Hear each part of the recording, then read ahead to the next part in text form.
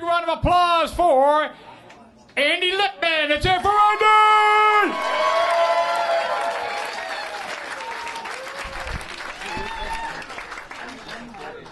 Thank you, everybody. It's sometimes hard to follow an ingrown hair, so I appreciate you all staying with me here. Thank you. Thank you. All right, so I was reading a study the other day, and it said that laughter can cause a hernia, it can cause a collapsed lung, or even a stroke. So the good news is none of that will happen after my routine. I want to thank my friend Rebecca. Where's Rebecca? Happy birthday. Rebecca is here on her birthday. Give her a big hand. I'd sing the whole happy birthday thing, but I only have 4 minutes, Rebecca. Sorry. I want to thank the rest of my friends and family for coming out to support me, though I know most of you are probably here thinking that I have no chance of succeeding, just like the city of Atlanta has no chance of getting a hockey franchise. So, I've been married to this woman right over there for several years. That's my wife, Andrea. You can keep clapping. She'll probably love that. No, so Andrea and I have 2 children. And the other day, I was helping our youngest Ethan with his math homework. And he's been struggling a lot with subtraction. And so I decided to relate his problems with subtraction with his love for basketball. So I said, Ethan, when you were a little boy, your highest scoring game was what?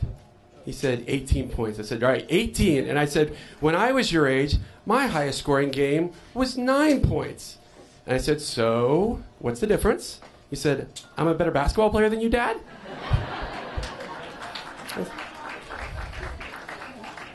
I said, yeah, buddy, you can do the rest of your homework by yourself. And then there's my 9-year-old Avery. She's not quite the possessed teen years, but she's getting there. But Avery, we're not sure if she understands how truly fortunate she is. And so I was so excited. My wife took her to see Annie.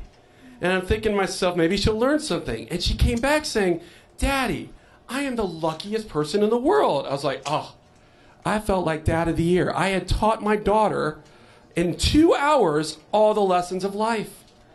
Dr. Phil should be calling me for advice. And so Avery comes in and I said, Avery, so you understand now why you're so lucky, because you have a great home and you have loving parents and a family, all these friends. You're so lucky. And she looked at me and she goes, no, Dad. I'm lucky because Mommy bought me Cheetos. Wow. Kids really get it, you know? So a little bit about me. I have a lung disease. I was expecting you guys to clap. No, I'm just kidding. No, you sick bastards. No, I have a lung disease. It's called cystic fibrosis. And so I wasn't supposed to live long enough to attend high school. So as a youngster, I was quite mature for my age. In fact, on my 6th birthday, I took all my savings and I splurged on a sleek new cherry red big wheel. Now that's what I call a midlife crisis. For my 13th birthday, my parents thought it was hilarious, well aware that I had a lung disease, to go out and put trick candles on my birthday cake. Yeah, you obviously know the kind. The ones where you try to blow them out and they relight. Yeah, it's a great gift, especially for someone with my problems. And so guess what? I hyperventilated. And my parents are laughing. They're laughing. And I was thinking, hey, Mom and Dad, how about next year, get a plastic bag, just throw it over my head, and watch me collapse to the floor. There's your entertainment.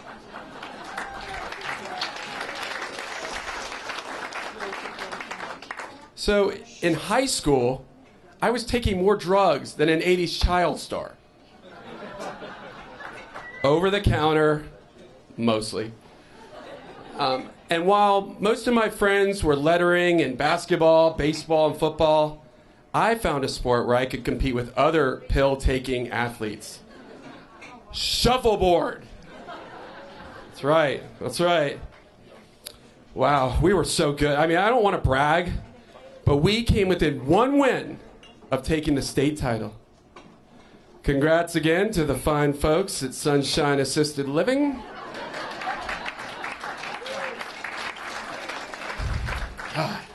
Still hurts. So, fortunately, new treatments and working out have helped me to live a lot longer. Yeah, that's... Thank you. Thank you. But of course, there's a problem with that. Where I live, there are no adult cystic fibrosis clinics. I have to go to a children's clinic, which can be a tad bit awkward. Yeah, I'm the only patient that walks in and says, "Can I have my parking validated?" Yeah. And Make-A-Wish. Make-A-Wish. They won't even grant my stinking wish.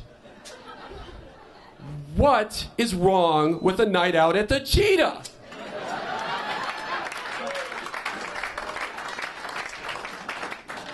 Come on, Make-A-Wish, help me make it rain!